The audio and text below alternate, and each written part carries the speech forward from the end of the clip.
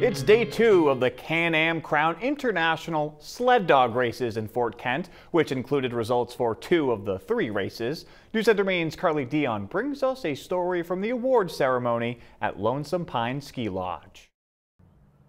The winners of the Can-Am 30 and 100-mile races were announced today in an awards ceremony, each of the top 3 receiving a plaque and money.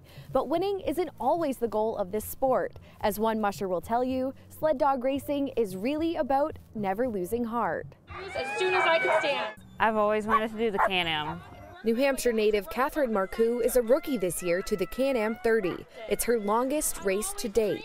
So this was very anxiety-ridden, doing a race this long. Good luck, Catherine. Good luck. But she made it across the finish line, a feat not every competitor manages to do.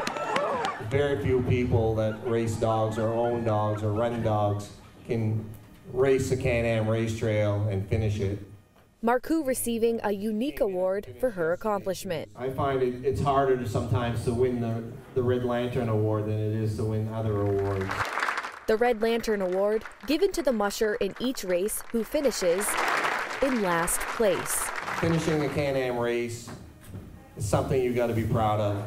This award, a tradition dating back to the early days of the Iditarod race, a symbol of grit, determination, and perseverance. When she came in, she was in tears. I definitely didn't anticipate the amount of hills that it was.